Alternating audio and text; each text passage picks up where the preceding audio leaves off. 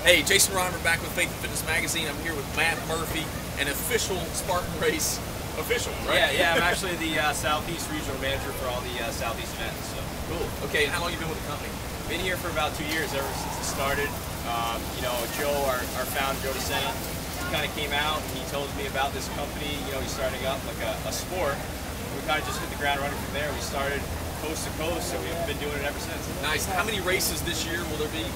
We've got 16 pegged for this year. Okay. I believe. So, and we get new ones every day. We have Indiana coming up.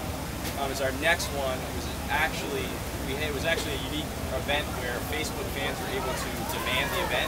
Nice. We said if you can get 1,000 people that want to do this event, yeah, put it on. So now we're headed to Indiana for that event as well. And so, how many thousands of people you think that'll cover? We estimate probably about at least 50,000 people are going to come through. 100,000 is what we're going to estimate for the Northeast events once we get into our biggest markets in Northeast, New York, Boston, those areas. All right, and so we have the sprint that we're doing today, and that's 4 miles or so? About 4 miles for this one. And then the Super Spartan is 7 to 8? Yeah, Super's going to be 7 to 8, and then we've got the Beast that's 10 to 13. Right. And then for the really crazy, intense people, it's the Death Race. Exactly. And that's the one that really kind of built up the Spartan name, right? Yeah, that one was where it all began.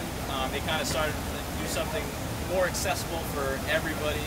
The Death Race is more for your crazies. I mean, our winner last year, Joe Decker, finished in about, I want to say 35 hours. Wow. So if you're ready for a 35-hour event that's going to test you mentally and physically, Death Race is for you. Yeah. If you want to come out and, have fun, it's going to be a tough event, but it's going to be a one-day thing, a couple hours, come out to our Spartan races. Right. All right, so then what we're really concerned with or interested in is what kind of feedback have you got from people who said, man, I just thought I was signing up for a race, and I need to get there. No. All right. Who's like, I just thought I was signing up for a race, and then it ended up like changing my life, like kind of carry over into like making people better, husbands, wives, people in the community, whatever. You got some cool feedback like that? Yeah, I mean, we've got stories from all over. I mean, we have someone that was 8 months pregnant that came out and did a super Spartan event a couple years ago. We've had people from 14 years old to come out to 72 years old come out. So we have all ages doing all the events. I mean, we had somebody in Georgia that just finished a great inspirational story. He's lost about 100 pounds, he's up to about 400 pounds, completed the sprint a couple weeks ago, and now he's going to keep doing some of our events, just trying to reach his goals. So we get stories from all over, people that change their lives through fitness.